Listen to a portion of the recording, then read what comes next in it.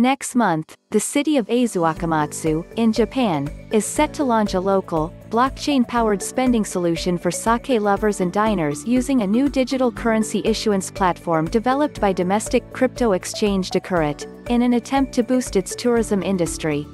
Per Minbaku, Decurrent said that it will launch a blockchain wallet for the city named the Azu Wallet. This will be compatible with a range of digital services, said the exchange, with storage available for digital coupons, reward and loyalty points, local currencies, and Azuakamatsu-based crowdfunding projects. The firm added that tourists planning on traveling to the city can purchase blockchain-powered digital coupons and vouchers prior to their visits, allowing them to make easier, contact-free payments in restaurants and cafes. The city is one of Japan's most popular tourist hotspots. Its famous castle, Sarugajo, dates back to the 14th century. However, it is perhaps best known for its sake producers, with many family-run breweries in the city. Some of these have been producing the nation's favorite alcoholic tipple for up to 400 years.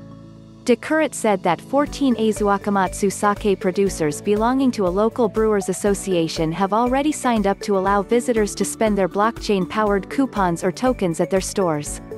The exchange has high hopes for its new platform, with a number of local governments across Japan hopeful of launching contact-free, digital local currencies in the months ahead.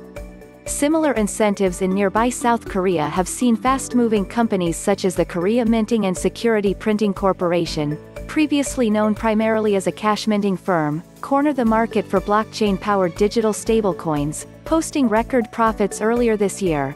____ Learn more. Tencent to co-launch blockchain-powered wine traceability platform. Chinese alcohol producer tokenizes national tipple with Sina Corp deal.